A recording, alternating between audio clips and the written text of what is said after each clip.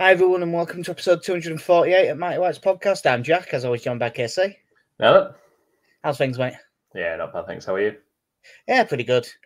Finally recovered. There hasn't been a pot. We haven't done one for 2 weeks, and it's basically my fault. My job revolves around tennis. It's the Australian Open. You can imagine the sort of hours I've been doing. But I'm glad you're taking the credit for this one. Well, I mean, it's my fault. There was one day that we were going to do a podcast, and I ended up sleeping about 14 hours. So, lazy bastard. Yeah, must have been knackered. But I was at least up for all of the Leeds games. We'll briefly talk about the game from Sunday, just because we didn't do one in between. Leeds 2, Preston 1, which sounds way less stressful than it was. Yeah, it was very, very frustrating game. Obviously going 1-0 down inside the first few minutes. Fairly quick equaliser, and then for a portion of the game, and a decent portion of the game, you'd say Preston have done a job there, and then it went from doing a job to assassination. Yeah, it did turn at one. But there was, they're well organised. They're in the game. They're doing a solid job, and it did turn into we're struggling a bit here. Let's just start hoofing the fuck out of everyone. I can't remember where I read it, so I unfortunately can't give credit. It was probably Andrew Dalton. That's who it normally is. Him or Chris Taylor at LUFC data. That beat across for 2 games against Preston. It is the most one side has fouled the other. Actually, it might have been Johnny Cooper, but the most one side has fouled the other across 2 games in the Championship, basically since they started tracking it. They just started hoofing us up in the air. But yeah, that first goal was pretty dreadful defending. It was just dreadful all over. I mean, Bamford gives it away in a bad area, which leads to Roden getting caught alongside, who fouls him and probably should have got booked, to be honest. They cross it in. Free header falls to Liam Miller, who's free in the box, who drives it across to Will Keane, who's free in the middle of the box, 5 yards out. There's no marking, no nothing. But the Dan James equaliser from third post cross, it's a good header, but it's a brilliant cross from Firpo. And yeah, just after that, it was very frustrating. And I have to admit, I didn't think the goal was coming. Yeah, there was a couple of chances, but nothing. No particularly great chances. Yeah. I think as well that there's probably the Dan James chip attempt is probably I won't say the best attempt, but it was kind of the one that got everyone on their feet. Obviously, when he went for the lob. I mean, I do think that he actually chipped that perfectly on any other day, because the wind that day was that strong and it was behind him. I think that's what took it over. I think without that, it's well judged and it goes in. But Dan James had a very good game. Then later on, a bit of a scramble after a set piece. Ball comes into the box and Ryan Ledson has his arms completely by his sides, according to him. But it was actually literally a perpendicular angle to his body. Stuck out. It's as blatant a handball as you're ever going to see, unless you're Ryan Lowe. It's a shame that there wasn't a microphone nearby, because I'm pretty sure if there would have been when that ball came off his arm, you'd have heard him go, ah! Because the way he just lifts it hits his arm and you just see him go, ah! No. We've all done this playing football. We've all seen, even at the very level, we've seen players do it. He misjudged the bounce, and just for half a second, he panicked. And that's all it takes. And it's a blatant handball. Patrick Bamford decides to scare the shit out of not only Ellen Road, but the Leeds population at large, as we've seen from that video from Tokyo, by holding the ball by the penalty spot. For when he first picked it up, everyone went, nah, he's doing that thing. He's going to hand it off to Pirot. And it just went long enough that everyone started to get scared. The third biggest cheer on the day, I think, was when Pat Bamford passed that ball to Joel Pirot. Yeah. Bamford's been really good since he came back in the side, but I'm never trusting him on a penalty ever again in my life. But Joel Pirot steps up, puts keeper long way, wins it in the last minute. At least it should be the last minute, because it was the 94th minute. But I believe they've then played about another 7. There was a lot went on, to be fair. Yeah. You'd have to say. Similar to how the game finished Wednesday night as well. Yeah, because I think we had a good 2-3 minutes celebrating the goal. Yeah. So and then we made 2 subs not long after. Yeah, some of the and again in the Norwich game, 2 of the most cynical and petty substitutions I think I've ever seen. Yeah, is that like? Well, I mean, Archie did get injured, but that only meant he went off because it would have been Somerville otherwise. It was the fact we waited to bring Liam Cooper on after that. Should we make a double sub? No. We can spread these out. Yeah, but that was a really good win against Preston. Obviously, if it gets to the last minute and you drag one out, it's great. And then on Wednesday night, followed it up with a win and a clean sheet against Norwich. First half, I just thought we were the better side, but not by streets. We were just a bit better. The goal itself was good. Dan James, really good cross. Bamford, really good header at the far post. And then Leeds were sort of on top, but without being properly dominant. And then right on the stroke of half time, Gabriel Sara missed an absolute sitter for them at the far post. So far, so good. But the second half was the weird thing in the ground, because Norwich had the ball for roughly the first hour and a half of the first 20 minutes. They honestly, like, to the extent that I nearly got my phone out to tweet something, because they're like, well, no, what's going to happen? They're just going to have the ball. Just to tweet, they should throw another ball on the pitch for Leeds to play. Centre, passes to left, passes to centre, holds it. But they had all got, the crowd were getting really frustrated and everyone was getting really nervous. And it's only when it finished that you looked back at it and went, they didn't create a single goddamn thing in that second half. I believe I read afterwards, their XG in the second half, Norwich's was 0.03. So we were all nervous as hell because we're used to having the ball. But actually, you'd have to say that tactically, Farke was probably right to just set off and kind of let them have it a bit. Well, one of the things. So I, for transparency, did not see the first half. I was playing football, but I was kind of caught up with the second half. Obviously, yeah, they had possession for long periods without really doing anything with it. And then when they attempted to push further up, they got quite sloppy with possession. So there was a lot of misplaced passes out of defence that we were able to pick off, 30, 40 yards from goal. Really, for the time I was back watching it, they only really had one chance, and they didn't even get the shot away in that. Yeah, that's where they had that break at the end, and they got it out to Adam Ider on the left side, and Archie Gray made a really good tackle. I looked at that and went, there is a striker lacking confidence in himself, because he got that in a lot of space. Yeah. Well, he all sorts of panics. I think it was the same round of subs, but that's one of I was so shocked when they took that John Rowe off, because he'd been down with an injury, hadn't he? I think not long before, if I remember rightly. You'd think it must be that, because he looked their biggest threat by a distance.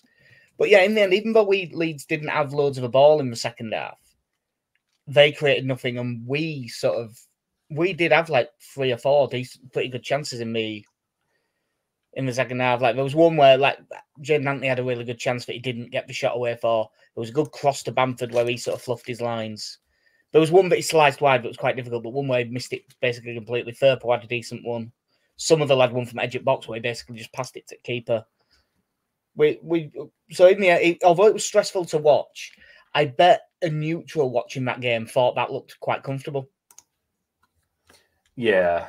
I think if you're Norwich, you'd be very disappointed from that second half to have not even carved out a good shot on goal. Again, like I say, it was quite nice just to see Jorginho again just picking off passes, and he seems to be in the habit now of the ball being mere millimeters from going out of play, and his leg, like Carlton Palmer, just extends out and just knocks it 10 yards ahead for him to keep it in play. And he just seems it shrugs off defending. He had one on the opposite side. Probably, I think it was in stoppage time when he ends up turning and I think he goes for the nutmeg and pulls it back to Glenn Kamara, but he just absolutely, I don't know who the defender was, but he just puts him on the floor. Yeah, just going shoulder to shoulder. You're there going like, I can't believe you have this in you, because you turn around with this coy smile on your face after you do these things. He is the personification of joy when he plays football. But more importantly, I want everyone out there to remember that Casey just made a comparison between Jorginho Rutter and Carlton Palmer. They win, yeah. I bet that doesn't happen often. Listen. All I'm saying is, if Jorginho Rutter is in the England team in the early 90s, I think we make it to USA 94. Yeah, fair. And I know there's complications around that, his age and nationality. But apart from that, yeah, you're just not thinking laterally enough. Yeah. Well, obviously, I love watching Jorginho in every game. This was no different. But although I have to admit, against Norwich, he did overdo it a bit. Like there was some losses of possession in areas where you're like, oh, if this is an opposition that's a step up from Norwich, these would be a bit of a problem. He did kind of overdo it in that game. So over those two games, with a few takeaways, I thought Joe Rodon was excellent in both. Ampadu was good at the back, but the one that everyone's talking about, and rightly so, is Junior Firpo. Yep, he is a fantastic left back. Is this enough games? Both defensively and going forward. And I'd like to put on the record that I've always thought that. Yeah, we've never doubted him. No. But yeah, he's been excellent. Just by the way, the premonition is halfway coming true as we creep towards the transfer deadline. That Leeds, who seem to be no closer to signing a fullback, maybe a fullback down in Archie Gray, and it was foretold that on the 2nd of February, Junior Firpo will get injured. Yep, that's what we're expecting. But yeah, he's been brilliant, and I'm so happy to do it. It was obviously he's given an interview saying how he's basically as happy as he's ever been, and I think it's because it must be such a relief to him as well that he's played well. But the tweet that I'd like to say was Tariq Pandya, who writes for the New York Times. A lot of it is sports and finance stuff that he does. But he said, I saw Junior Firpo trending and I was worried again. And then it turns out that it's because he's playing really well, and I'm so happy about that. So it's not just in Leeds, it's gone all over that Junior Firpo has been how he's been injured all the time.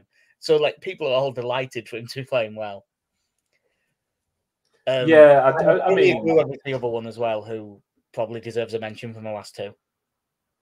Yeah, he's looking good, and again, I think he's probably going to be unfortunate once Struijk is fit again, because I don't really see it working with him and Ampadu together. As much as I'd like to, but Ampadu is playing regardless. Yeah, and he seems to really like Glenn Kamara as the 8 in this team.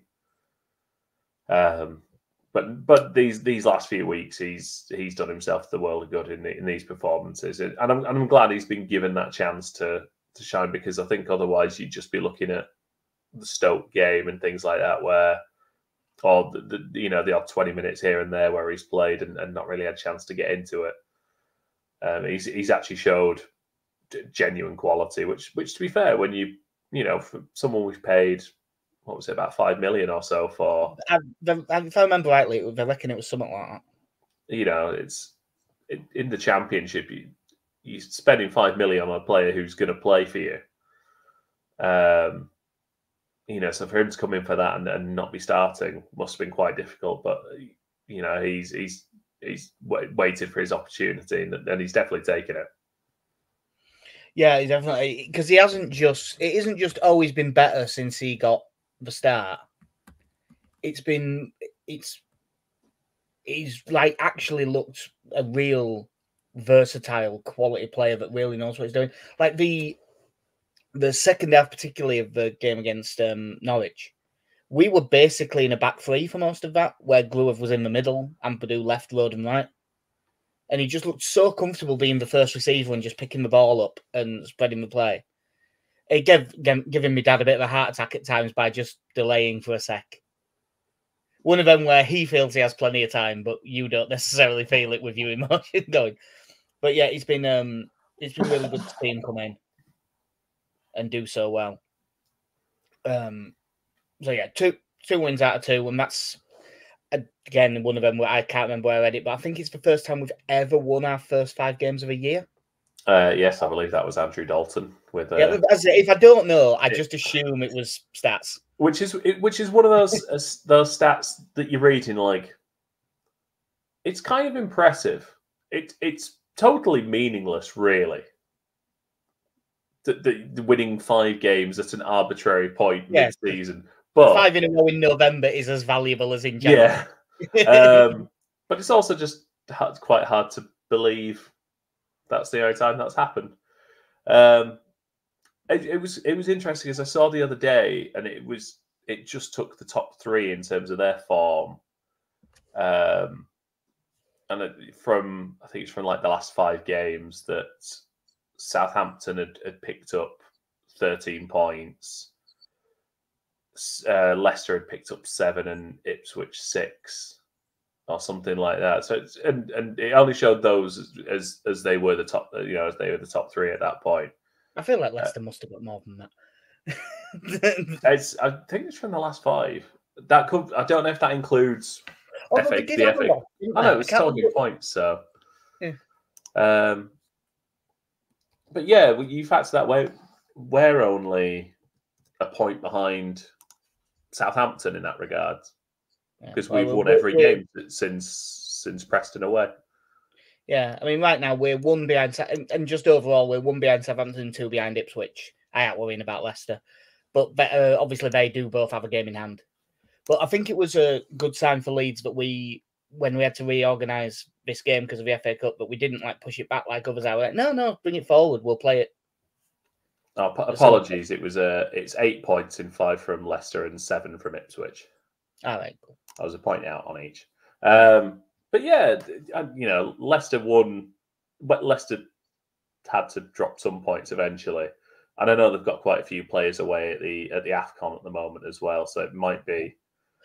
Speaking of that, indeed, there's a story that I saw earlier today. Indeed, he's out for like 3 months. And he is like one player this season where their record noticeably changes with and without him. It's interesting when you look at the top 4 because Ipswich have only won 1 in 5. Southampton won, won 4, drawn 1, and then we've won 4, lost 1. Quite far behind Coventry also seems to be coming good. But it's good, after that run, and there was points after that Preston game where you kind of saw the typical extreme views of I don't think Farke's got this. We need someone else, and it turns out now we're better off this season than we were at the same time under Bielsa during the promotion season, which really shows how. Well, we're better off in terms of points. I don't mean mentally and as people. And also just as position. But it just shows how Leicester and Ipswich's first half of this season has really distorted our view on how we're doing this season. Yeah. That points wise, we are better off than we were then, and we were so negative about it. The positive you've got to say is that Farke looked at it and made the change, has brought Bamford in, and it has absolutely worked. Yeah, and he has to stick with it. What is he? He scored in 4 out of his 5 games now. Yeah. You're never going to argue with that as a record from your number 9.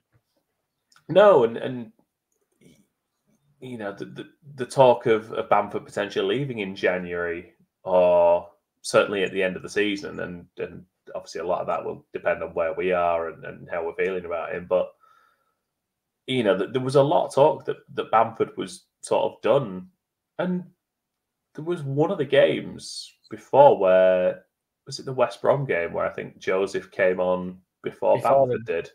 I think it was West Brom. I can't actually remember for certain which game it was, but I remember it happening because I think I'd probably put on our Twitter like Joseph on first. That's interesting. Yeah, which again very much felt that's an odd one, but he's at least shown that he has the flexibility to go, no, this needs changing. There is no point, trying to persevere with this that isn't working. Let's at least try something different, and it has worked because I think even against Preston and I know Bamford's shit and he didn't score in that game because that's the but I think we said it a few times in the run in last season, even when we were getting relegated, we looked a lot better for having Bamford up there leading the line, even if he's not scoring goals. Like the organisation is a lot better. He's very good at what he does, and it just isn't Joel Perou's strength. No, and it'll be interesting to see what happens with Peru because he's definitely still got a massive part to play in this season. I'm just not sure exactly how it's gonna. Last minute penalties. Well, if he gets 8 of them, that'd do. But like you said, Farke made the decision and it worked, and that's sort of a good way to transition into. He seems to be sticking to his guns with lots of things. We've seen him basically. It sounds like he's sent Spence back because of disciplinary things. We've seen him not pick Cresswell because he didn't think his attitude was right. But in the press conference today before the FA Cup game against Plymouth, he has said that Cresswell is back available and that they've had a talk and Cresswell wants to stay. And I will say that there is a little bit of my brain that thinks maybe we were looking at signing Ben Godfrey and now we're not. And now there's been a bit more flexibility involved. That's the cynical part of my brain. I have no idea if there's any truth in that. But what I'm hoping is that I'm completely wrong to have that cynical voice in my head, and that it's just Farke stuck to his guns, and then Cresswell's gone back and gone, "You're right," and you go from there. Yeah, because I think ultimately you looked at the Peterborough game, and in a match where a lot of players were rotated, it was, and while you've also got injuries, to then not have a centre back on the bench, and yet the point, wasn't it? Yeah, we didn't pick him. I think it spoke volumes about how Farke felt about him at that time. And like you say, you really hope it's given him a bit of a wake up as to what he needed to do to get back in there. Yeah. Well, the other news was obviously Archie Gray's hurt his knee. They don't know how long. It sounded like they were hoping it's not too long. Dan James has done his adductor. There's been a lot of them this year, haven't there? Yeah, they're fun. And he's out for a couple of weeks, and there's still no Strout for at least a couple more weeks. He's been having some injections, and we're still not sure when it'll be. But Willie Gnonto is back fit, having not been in the squad for the last couple of games. And on the verge of signing a new contract by the sounds of things, which that came out of nowhere. Bring that up, which I didn't expect to read that. It's probably the second most surprising thing I've read in the last week. Hang on, I'm going to guess the first one, and that is Ryan Edmondson's move to Central Coast Mariners. Yeah, I could not believe what I was reading. No, didn't see that move coming. I'll be honest, the Jurgen Klopp news really caught me off guard. I wasn't expecting that.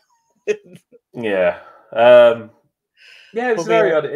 With Gnonto, it seemed to me it was looking at, as is kind of the theme of this transfer window, of loan with a view to a permanent.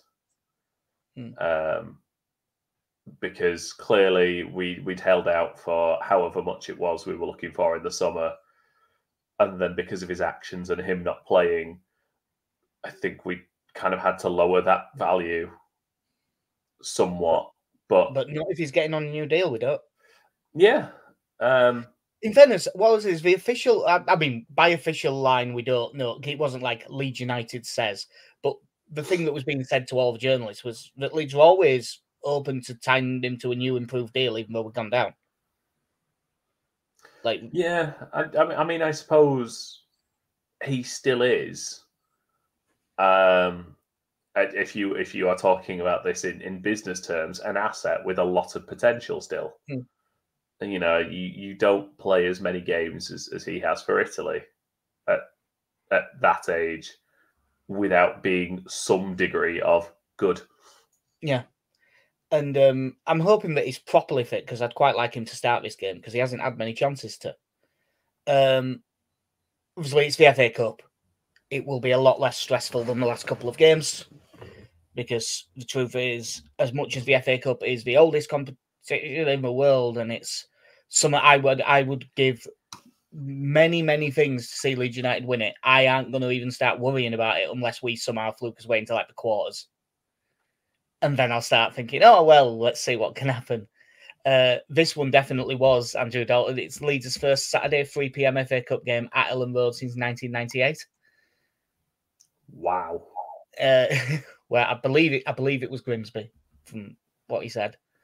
The main thing, we was their midfield the last time I checked was JB and Forshaw, but JB won't be available. And truth be told, I don't know if Forshaw played in the third round for Norwich, so I don't know. I haven't even really looked at the Plymouth team coming into this. They've still got that. It's Morgan Whittaker, isn't it, on the wing, and he's been really good. Your boy Barley Mumba at wing back. Love that lad. But I suppose the main thing when it's the FA Cup game is what side do you think Leeds will put out? And I'll start at the back. Do you think he'll play Klassen for this? No, I don't think he will. He's typically stuck with Meslier in the cup games, hasn't he? Yeah. I mean, to be fair, Klassen played against Peterborough, but he had to. There was no one else. Yeah, I mean, I'd be perfectly happy with him playing in it, and I think with the way he played in the games he was in, sure, I think you reward him for it. There is no need to play Meslier in this game. Now, that's the side I come down with when I was thinking about earlier, that I don't think he will, but I think Klassen did enough in those 3 games to sort of earn the right to get this one. He's not going to play in the league, and that's fine and correct, but I think he's probably earned that. My number one priority for this game, and I don't know if he'll do it, but as well as he's been playing, Joe Rodon needs a rest, because he's finished nearly every game limping for about 3 weeks. So if Cresswell is back in the good books and back available, I would be starting him at right centre back in this game. The only thing is that I'm not sure which way we're going to do it, because he always plays Ampadu. So I wonder who's going to play where, because the sort of notes I wrote down was to have Shackleton right back, Cresswell and Cooper at centre back, and then Byram play left back. And probably, whether it's Byram or Firpo, one gets an hour and one gets half an hour. Yeah, I think Shackleton's in. Or you could just half each for Byram and Firpo. Yeah. I'm thinking it. The other thing is, it depends what he wants to do in the midfield, because obviously there's no Gray for this game. Will it just be Kamara and Ampadu, or Kamara and Groove? Will he try the let's see, if we're gonna see if they can play together, it should probably be this game. But from the way they played, I don't think they can. I think he sticks with Kamara and Gruev. In that case, then I think Ampadu will play centre back, because he doesn't rest Ampadu. Yeah. I mean, the other thing is I know he's been playing well and he's played all these games, is that Gruev has only really started these this last handful of games. Mm. So his legs will be far fresher than most. And then it will be Nonto and Anthony. Yeah, And I was thinking the same. I've put Peru behind Bamford in my notes because I think it's what he could went with. probably do with a game off. It's what he did. It's what he did against Peterborough, isn't it? That he had those two together. So but I'd quite like us to rest Ampadu and Roden. I think they could probably do with it. I mean, to be fair, you could, because Liam Cooper's been on the bench. If he went with Cresswell and Cooper, I wouldn't be against it. No, I'd quite like him to do that, but the more I'm thinking about it, the more I think that he will just stick with Camera and well, maybe not Cameron Grove because it's 3 games in 6 days. I'm really not sure. I think it'll be Grove. Because the thing is, whoever you're moving in, whoever else you're moving in there is going to be someone else that's been playing anyway. Yeah. So unless you consider that this has been a rest for Ampadu playing at centre back, because you're not having to run as much. So, I think the big thing that everyone is hoping for coming out of this game is not a draw. Lose it, fine. Win it, great. Don't draw. Come on. Yeah, really don't draw because we've already got Plymouth away at like 12:30, haven't we? In a couple of weeks. It's at 5 o'clock in the morning. You don't want on another a Tuesday. One. Fucking idiots. Yeah. Really, it's the stupidest thing. Yeah, I know that FA Cup replays are great for the low-down clubs, and I actually think that they should keep them for that reason.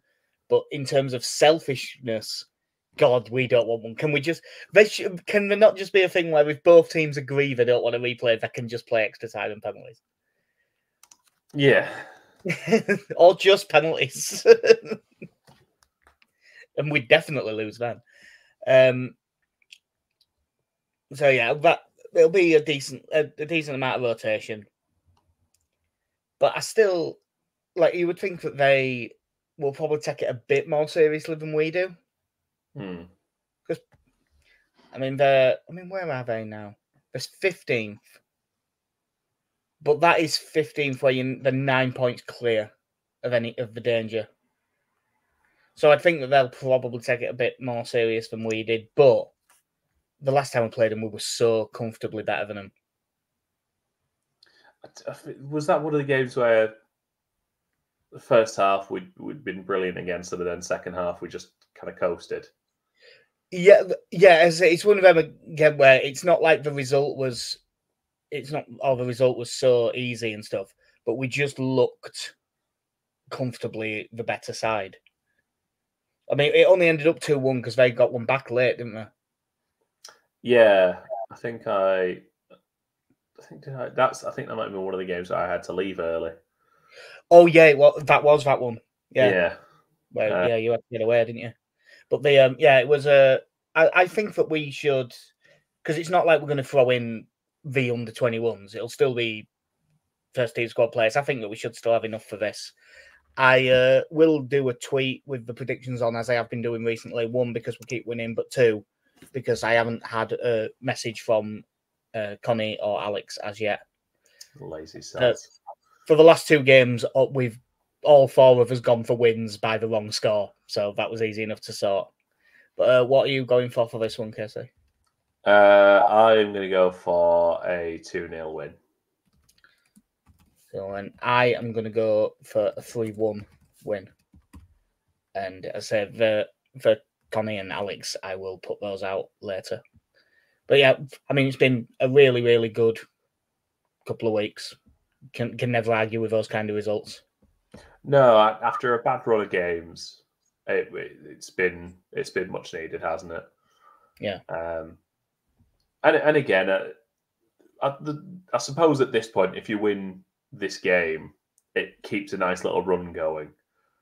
I don't think winning or losing against Plymouth is particularly going to make or break our season. It's drawing that will ruin things. It's the extra game, the extra travel. Honestly, They can't dock points, can they? If we just refuse to play in the replay.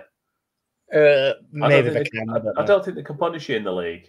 That seems unfair. They can just kick you out. Maybe even kick you out. I mean, like, Yeah, I know that I haven't seen any of it. I know that the 21s got beat like 7-0 last night by a young PSV, but obviously they are basically a senior side because they play in the second division of Dutch football, and we had no one other than Sonny Perkins playing.